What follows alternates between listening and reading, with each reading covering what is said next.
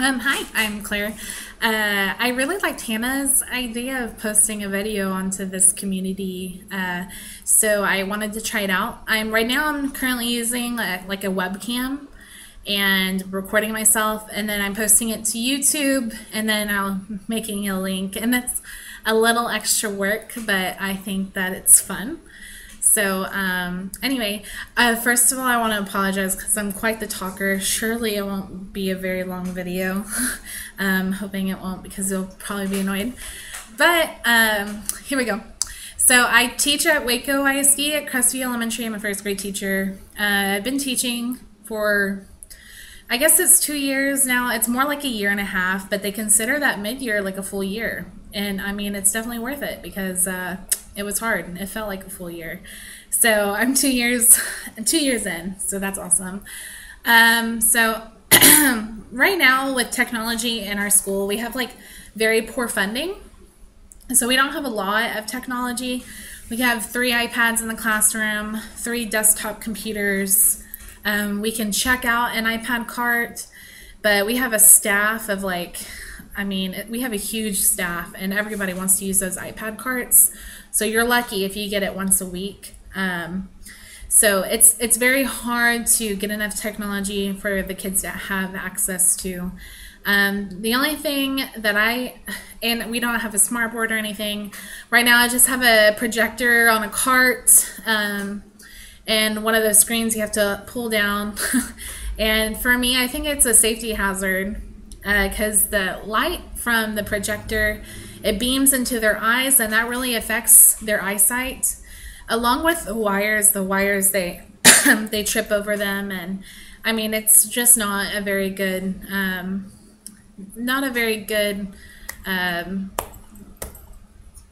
system. Sorry.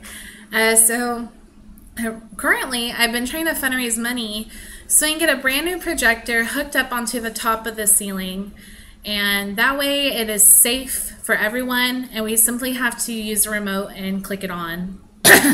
So anyway, right now we have only raised about $200. I'm hoping to get 1,000, but I don't see that changing anything. So I'm gonna try Donors Choose. Right now I was using GoFundMe, so maybe Donors Choose will be more helpful. But that's just an example of what I'm trying to do for my school, is trying to earn money so that we can have the proper equipment. So something else I use within my classroom for instructional delivery, I use Google Slides, and basically our entire lessons for the week are on there. And they're full of interactive videos, some brain breaks, and our objectives are on there. And we share this Google slide with our team. And anyway, I brought it to their attention and it's just been a lot more helpful. They can edit it, they can input stuff that they didn't see on there, and it's just a way that we can all collaborate. So that's been very helpful. I got that idea in Stephenville ISD from a kindergarten teacher, and their team uses it. So that was a really great idea. Some other things is I use Vocabulary. They're just interactive rap videos that helps, with additional instruction.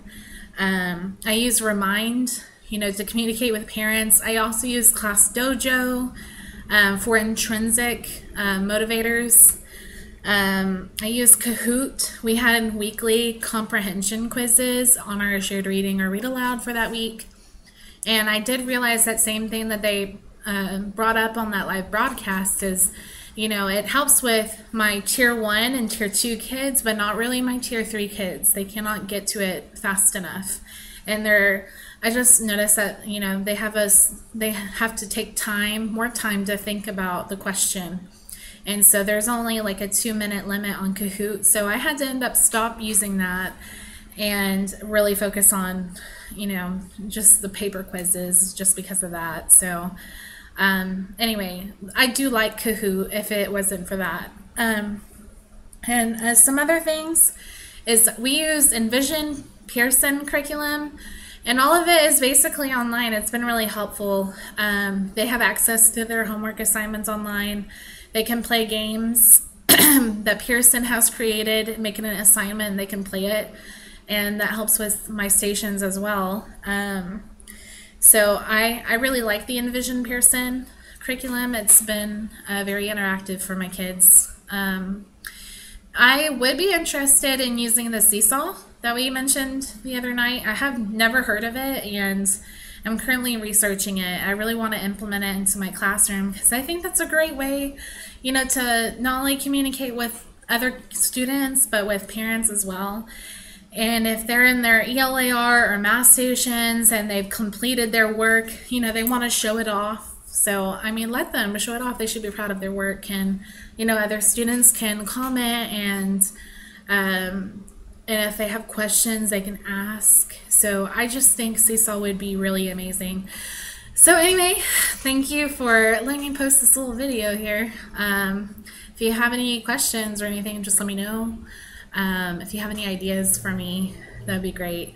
My one question I would love for anybody to answer is, how can I get my parents involved in my classroom? How can I get them to be a part of an LMS system? So anyway, any ideas would be super helpful. So just shoot me up. Thanks. Bye.